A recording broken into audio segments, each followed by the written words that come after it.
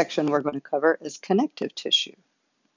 So this is our second type of tissues in the histology chapter we'll be looking at. You can abbreviate it CT if you like.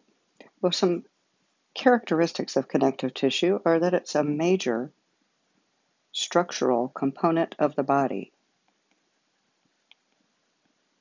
meaning that much of the body is built with different kinds of connective tissue. Right? Another way we could describe connective tissue would be to give you some examples of these. For instance, structures like fascia, which is this covering in between and around muscles and kind of holding the skin to the muscles and the muscle to the bone so you don't fall apart. Bone is an example of a connective tissue. Cartilage is one you may be familiar with. How about ligaments? They're connecting bone to bone. Here's one you might not know, blood. That's a liquid connective tissue. So those are just some examples of the types of things that really connect one thing to another or hold us together so that our body can move around and complete its cellular function. Connective tissue is made mostly of things between the cells, or we would call intercellular. So between the cells, that's my little abbreviation for between there. Elements, meaning the things that fill in the spaces between the cells, with very few, for the most part, very few actual cells in between.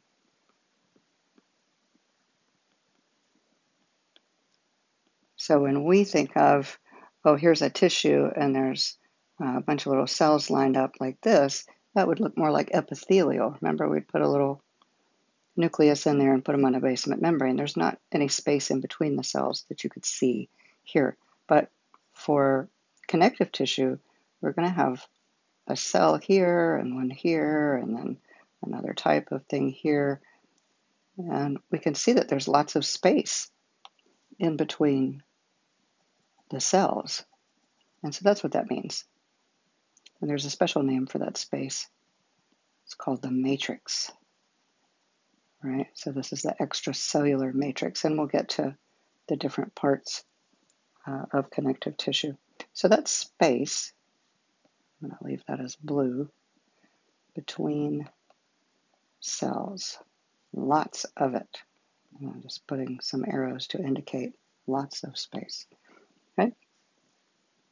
Another thing that connective tissue has is it's really made often of non-living components. So it's classified,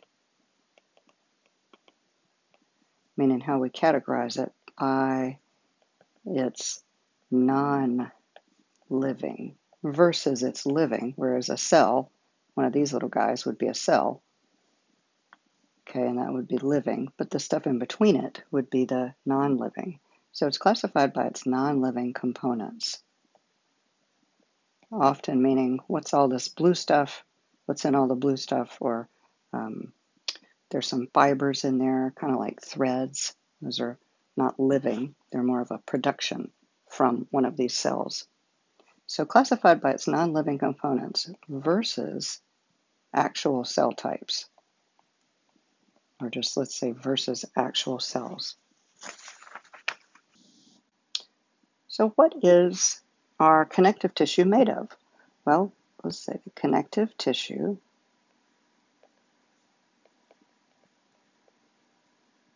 is made of really two things, two larger categories. One is called the extracellular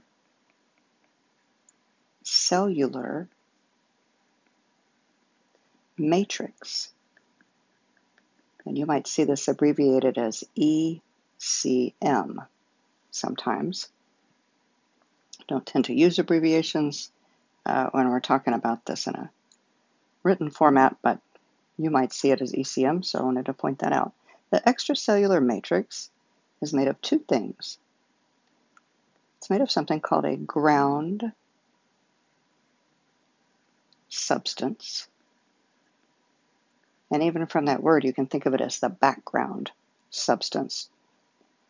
But it's not unimportant, but it's just a way to think about it. So the background substance, it's kind of like a gel, like or similar to a gel.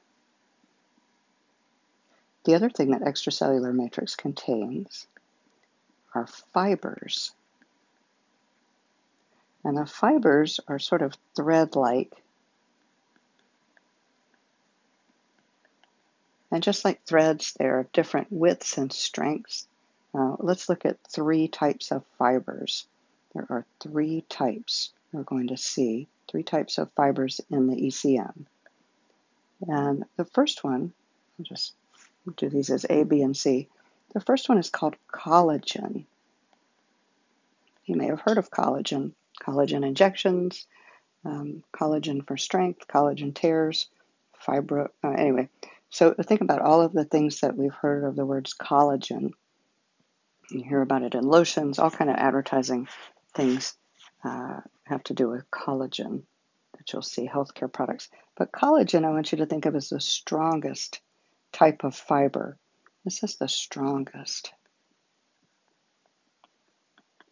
All right, and so in that regard, it means it's for strength, and it's very thick. So whenever you see a thick fiber, think strength, think collagen. A second type of fiber in extracellular matrix is elastin. And that probably sounds like a word that you know, elastic, and that's exactly what it does. It stretches, so it's for stretch. And then it recoils, which means it can go back to its original shape, we hope. Sometimes elastic loses its shape, in the waistband of pants and that kind of thing. But in the body, tends to hold out a little better. So let's think those are thin. Those are thin. So we've got collagen is nice and thick, and then elastin is thinner. And then our third type is a little different. It's called reticular. Reticular fibers. And the word reticular means net or to retain something. So this is a mesh or a thin mesh-like, let's say mesh, thin type of web. And this is very much associated with something called a stroma, which we'll go into when we look at the types of tissue that have stroma. But stroma is a word that you can begin to associate with reticular fibers particularly.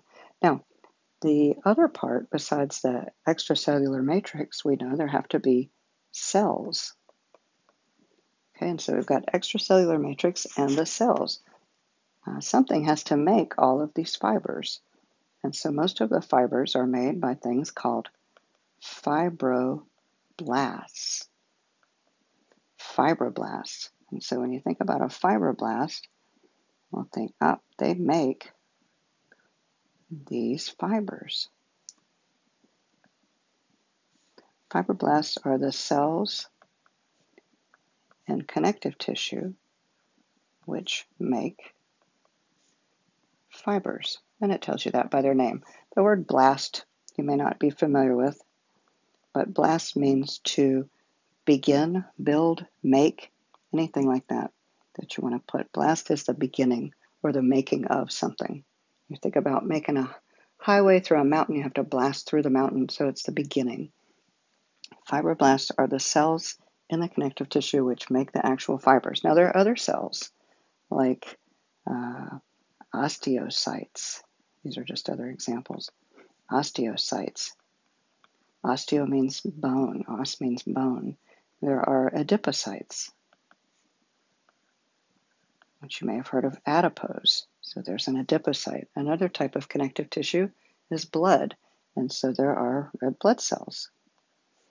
So, et cetera, et cetera. So I'm just giving you more example. But most of the cells you're going to see in connective tissue are fibroblasts because they make up the fibers, and the fibers make a majority of the extracellular matrix. So let's try to divide this just a little bit with some color. We have extracellular matrix, or the ECM, and then we have cells. Within the extracellular matrix category is ground substance and fibers. And then within the cellular category are the various cells that are present in connective tissue, fibroblasts being predominant, and then other cells you're going to see are, for instance, osteocytes, adipocytes, red blood cells. I'm going to add chondrocytes here. Chondro meaning cartilage. So those are ways you can think about connective tissue. Let's examine the classes of connective tissue. So we would call this the classes of connective tissue. There are three. The first one is called connective tissue proper, and I am going to abbreviate here. Connective tissue proper. The second class is going to be structural. Another way to think about connective tissue is structurally. So structural connective tissue. And then the last way, the third final way, will be fluid connective tissues. If we're just looking at these words, you can think of proper as going to have a couple of categories in it. Fluid, we can immediately call that one blood. So blood is going to be our fluid connective tissue. Structurally, if you're thinking about what holds the body together, when we think of structural, maybe when you're new at this, you're thinking of the architecture of the body might be bone. So bone, and going along with bone is going to be cartilage. And we're going to explore these in another video where we look at the types of bone and the types of cartilage, and also we're going to look at connective tissue proper and all of the categories of that. But let's just list them here. There's two types of connective tissue proper.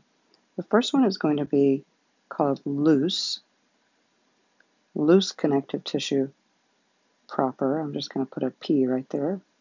So loose connective tissue proper, and dense connective tissue proper. Right? And under the category of loose, we're going to have a couple of different kinds. There will be areolar or areolar. We'll have reticular. Remember, reticular was those reticular fibers, and that means like to form a net or to retain something. And then we'll have adipose. Adipose. Under dense, think of things that are packed in close together. We're going to have something called dense regular. And if there's a regular, there's a dense irregular. Dense irregular. There's also another type of tissue called elastic. We'll call it elastic dense. Okay, now since we're doing that with loose and dense, I'm just going to write in over here the two types of bone are going to be compact and spongy, which you may have heard of, also referred to as trabecular. And then cartilage is going to have three types of cartilage. And we can think about cartilage in terms of hyaline, elastic cartilage, which is different from elastic dense connective tissue proper, and then also fibro cartilage.